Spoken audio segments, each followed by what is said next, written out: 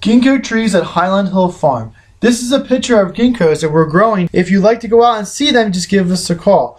We like growing ginkgo trees because they have a fantastic history to them. They are from China, where they were originally discovered. They are a gymnosperm tree that is a deciduous tree. It's one of the last ones. Kind of looks like a broadleaf, but is not a true broadleaf because it's a monocot. Then after they were discovered in China, they were brought over to the United States, and they found quite a number of niches. One is that it's a very exotic plant. There's lots of history. People do talk about it. Another use is that they are a very tough and sturdy plant. They can take street trees and areas where there's lots of people walking through it. They can take a lot of abuse and still keep on growing very nicely. One of the stories I was told was that the reason that the ginkgo can take such brutal environments is the fact that it's where it was growing in China. There was a lot of mice, and the mice over there in China, they like to gnaw on the wood, and they would go over and gnaw on the ginkgos growing over there naturally.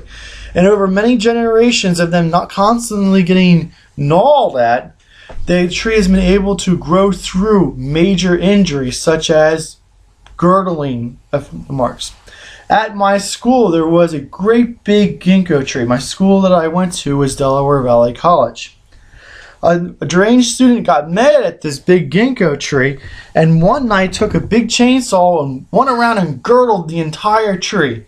Well, if you girdle most of the trees in our area, like maples or oaks or cherries, birches, you pretty much killed the tree. So this great big tree, ginkgo tree, which just got girdled with a chainsaw, and the school flipped out. They're like, this massive, great big ginkgo tree must be saved. We're going to have to do something to save it.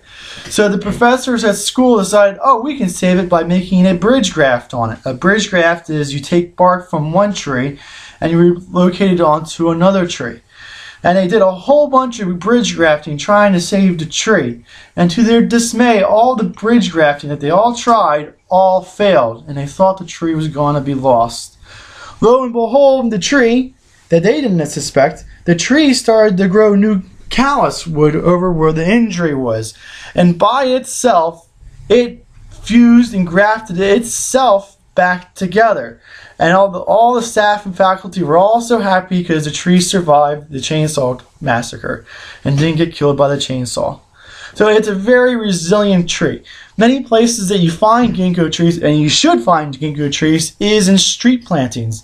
Because if a car goes over and bumps it, or a kid goes over and climbs it, it's not going to get hurt. And it can take the pollution of the cities very, very well. We do sell lots of ginkgo trees because of the history. They're a very tough plant, and they're also very nice looking. If you look at the leaf of the ginkgo, it's also called the maidenhair tree because of the fan of the leaf that it has. It's a very nice looking leaf. It's actually a monocot, so if you look at it, you should see parallel veins in it. It's not truly parallel, but they never really cross one another, so that's what they call it. Ginkgos, when they go into the fall, their leaves start to turn yellow, and they turn yellow all about the same time, and they all fall off the tree all about the same time. My professor says it takes about a week of it being all nice yellow, and then they should all fall off at the same time. Maybe you should get a couple just to experiment so you can see if it works out for yourself. We have lots of different sizes of ginkgos available. It's a nice plant. Go take a look at it. If you have any questions, just give us a call. Our cell phone number is 215-651-8329. Thank you. This video is brought to you by Highland Hill Farm. We grow and sell screening and buffering trees for privacy and sound barriers. When you come to Highland Hill Farm, you're welcome to bring your dogs. They will be happy when they're free at Highland Hill Farm. You can bring your dogs when you're going to get Christmas trees Or if you're a hunter and you're hunting rabbits, bring your beagles and your podaringas and have fun hunting rabbits while you're at Highland Hill Farm. We enjoy you having fun when you're here at Highland Hill Farm, and we will keep a stock of ready supply of doggy treats. So don't worry, your dog will have fun at Highland Hill. He may get a little muddy, he may get a little dirty, but he will go home happy.